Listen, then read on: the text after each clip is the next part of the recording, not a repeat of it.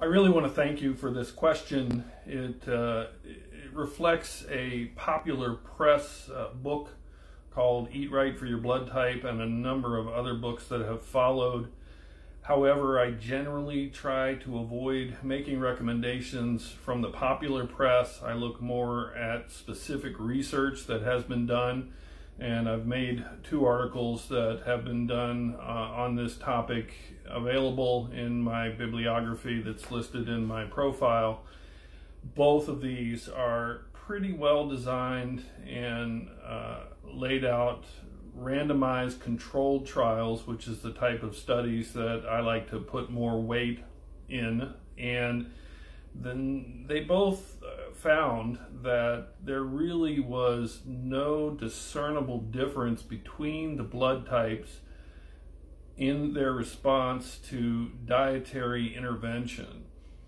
And they did see some improvement in all of the groups that they studied. However, the improvement was not revealing any kind of additional impact related to A, B, AB, or O blood type. And there's a big focus on this in the popular press, so I'm not surprised to get a question about this. However, unfortunately, it doesn't appear to be the kind of cure-all adaptable diet to individual needs that it first was presented as. So thank you very much for the question.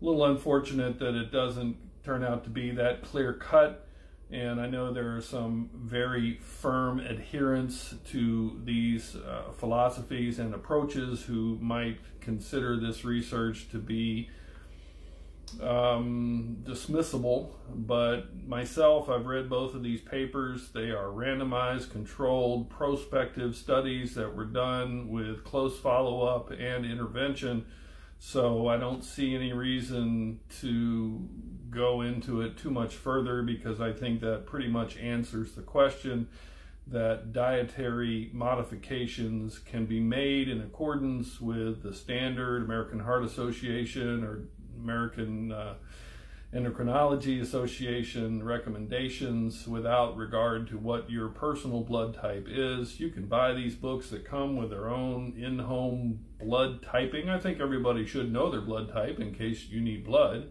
but I'm afraid, unfortunately, altering your diet in response to that does not, according to some pretty stringent research criteria, show to have a differing impact from diet.